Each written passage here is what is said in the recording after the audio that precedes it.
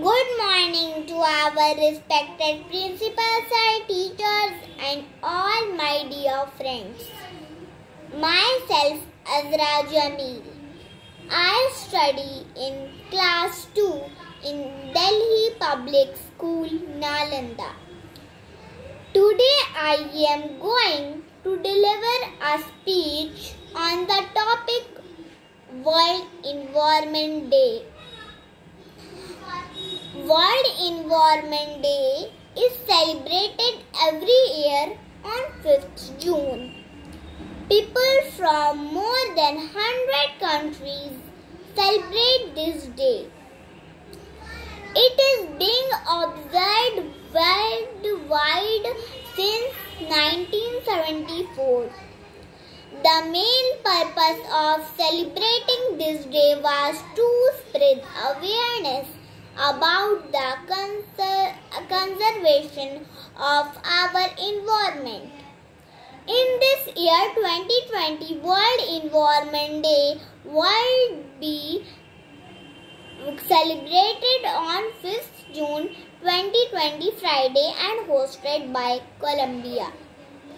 This year the theme is biodiversity. Environment is the source of life. Our whole life is dependent to the environment. It directs our life. Good or bad quality of social life depends on the quality of our natural environment. The foods we eat, the air we breathe, the water we drink, and the climate that makes our planet habitable all come from nature. Some of the environment problems are rapid growth in world population, deforestation, erosion of soil and coral reefs, vanishing plants, industrialization, global warming, waste management, marine pollution. Even the emergence of COVID-19 pandemic underscore that fact that when we destroy biodiversity, we destroy the system that supports human life. Human society is embedded in an environment.